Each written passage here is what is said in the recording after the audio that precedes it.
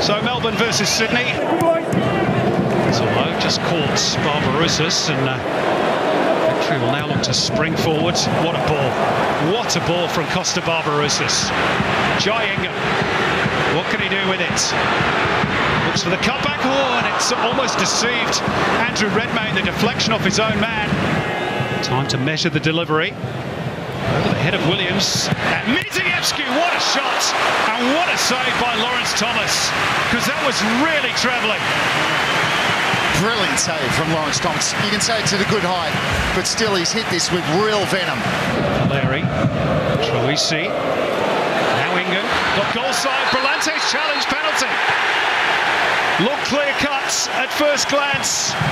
He's 17 from 25 from the spot in the A-League, but he gets the duties ahead of Mark Milligan today. And he places it into the bottom corner, sends Redmayne the wrong way, and Melbourne Victory have the advantage in the big blue. Here's Mizievski as they look for an immediate response.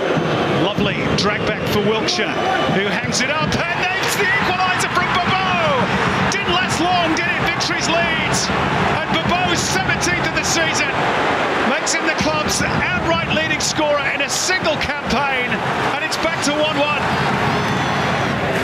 Bobo trying to slip him in. Bobo, is there a challenge? Illegal one from Guerrier. Yes, another penalty, says Jared Gillett. Jason Guerrier, who's already in the book, second yellow, Victory down to 10, and now they've got to face a penalty. Disaster for Kevin Muscat's team. Bobo scores his second of the game, 18 now for the season, and Sydney FC lead this game for the first time. Last night at this venue, Daniel Georgievski conceded a penalty and didn't get a yellow card. Oh, here's a chance to seal it for David Carney. Surely has done.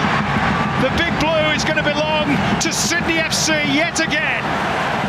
6 games in a row, all but assured now, courtesy of the substitute David Carney.